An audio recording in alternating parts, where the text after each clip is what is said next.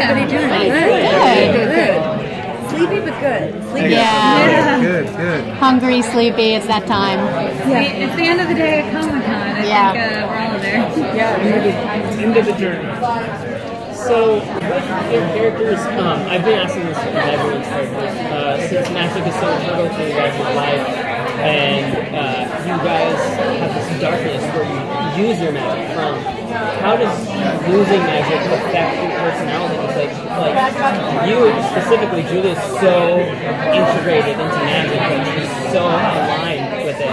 How does that affect her, knowing that she can never?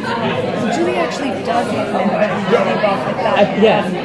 But that being said, I think Jason said this earlier. It was so perfect. It's not. It's so much bigger than just them. It's now global. It's global. This is a problem that affects everything. So it's beyond their comprehension. It becomes like a greater issue.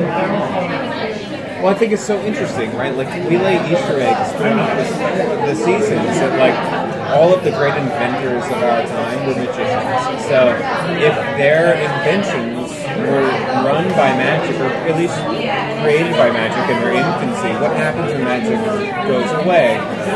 Nikola Tesla was one of these people. So, like, what happens? Does electricity stop working? Do airplanes start falling out of the sky? Does the gravitational force of the moon stop working? Like, do the seasons shift? Are the tides not working? Like it's the global energy crisis. And so it's bigger than anything that they've ever dealt with before. And the responsibility to that, I think, is extraordinary. It's almost like to save the earth in its own, to save magic is to save.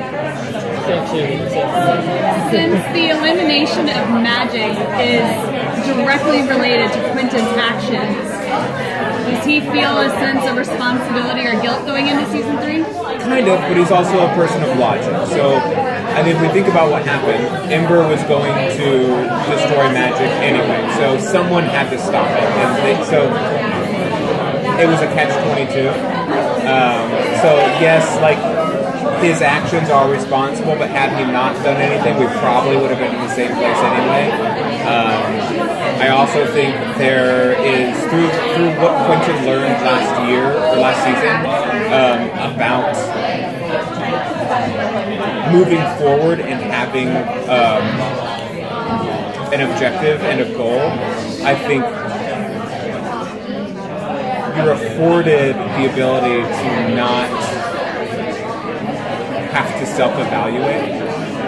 And so I think he's addicted to this forward momentum, and we're not going to think about the things that we should probably be dealing with because it would be dangerous to me to do so right now.